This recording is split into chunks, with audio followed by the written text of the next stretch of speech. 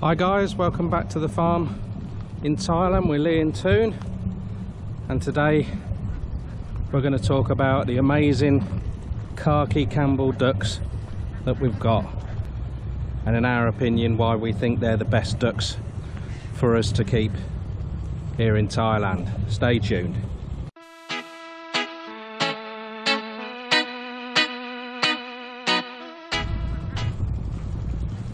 It's a little bit noisy because the mare's next door pumping water into his rice paddy. He's just walking up here now. Lovely guy. Saudi Cap.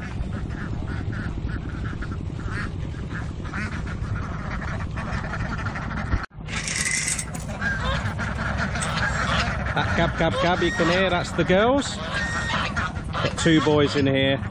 They're a lot more quiet. Three geese as well make a bit of a racket, so I'll have a walk round, otherwise you might not hear much. So we've got about 130 Campbell ducks. There's a sprinkling of males in with that lot, and we're averaging well over 100 eggs a day. So at the moment I think we're running at 80%, 87% capacity. Right then, so egg production. They are by far and away the most productive of ducks, apart from your hybrid layers. So don't get me wrong, Khaki Campbells aren't a pure breed. They're originally bred from, I believe it was Mallards and runners, but now they're a breed in their own right. Your hybrids probably match them, if not better, your Campbells by a little bit. Weight wise, so 3 to 5 pounds for a full-size Campbell. Your boys obviously are the heavier ones, so they can get up to about 5 pounds.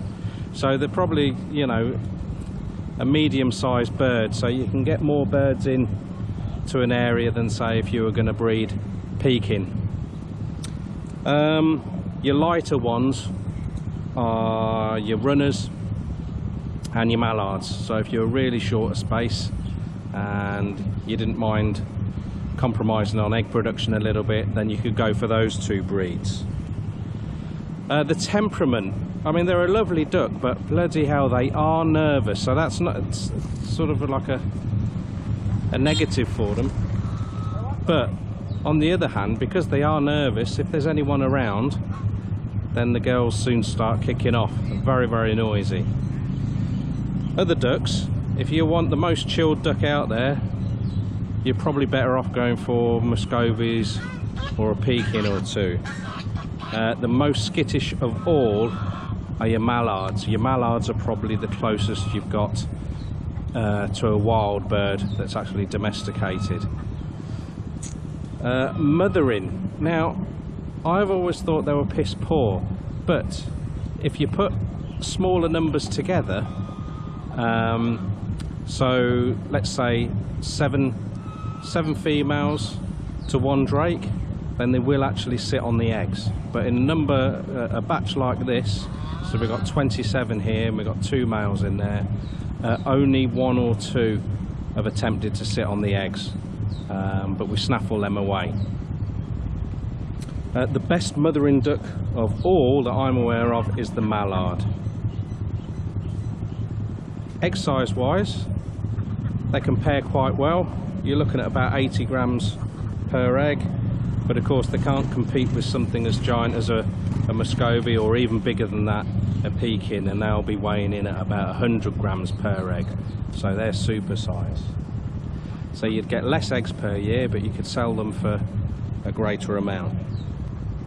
Probably my favourite part of keeping these girls is their foraging ability.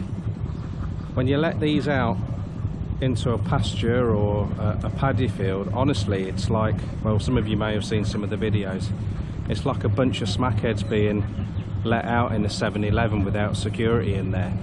They go crazy, so they're good for eating all sorts of bugs, and they clear the weeds very, very quickly. Whereas something like a Muscovy, they're all right, but they're a bit slower across the ground, and take that one step further to a Pekin, it's a little bit cumbersome. So they still would do a job for you, but it will take them a little bit longer. As far as flight capability goes, well, they're classed as good, but I've seen some epic fails with them. But because they are skittish, you do get the impression that they fly quite a lot, and it's just not the case. They get a bit of air, but I would say they only sort of like, they're airborne for about 15 foot, and that's about it. Your king of the flying ducks are your mallards, of course. They'll end up in bloody China if you don't sort them out. So it's either clip a wing or, I don't know, I really don't know too much about mallards, keeping them domestically, whether you'd have to take that into consideration, or once you've got them from duckling, they'll stay where the food is. Ours don't try to get out at all. The next thing is the noise. So the male ducks, I mean, generally male ducks are very quiet anyway, but the male ducks here that we've got, they're incredibly quiet. So they're not an issue. The girls are noisy. They do make your ears bleed, but that's only when they're scared or when they're hungry, and ducks are just about hungry all the time.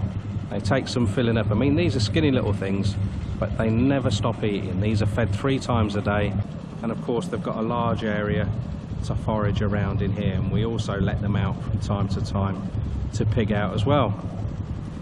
And then the last reason why I prefer to keep Khaki Campbell ducks over any other duck in the world, and it's the most important thing, but it's overlooked by everyone.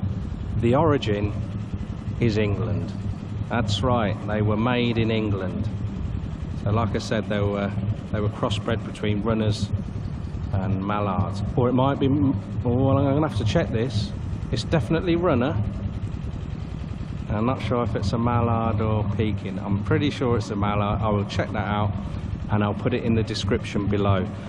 I've put a load of more description. I'm trying to be a bit more professional, guys. I'm doing more research before I press record now. I'm still not scripting, of course. That would take all the fun and excitement out of it for me and probably you. But in the descriptions, there's going to be a lot more meat on the bones for you to pick through there, because I know there's quite a few of you that are interested in keeping livestock. Okay, that's about it, guys. As always, thanks for watching. We will be giving more information in the future about egg production and how to increase it, and also how to market your eggs and how to maximize your profit. So we'll be covering food and what you can do with the eggs as well.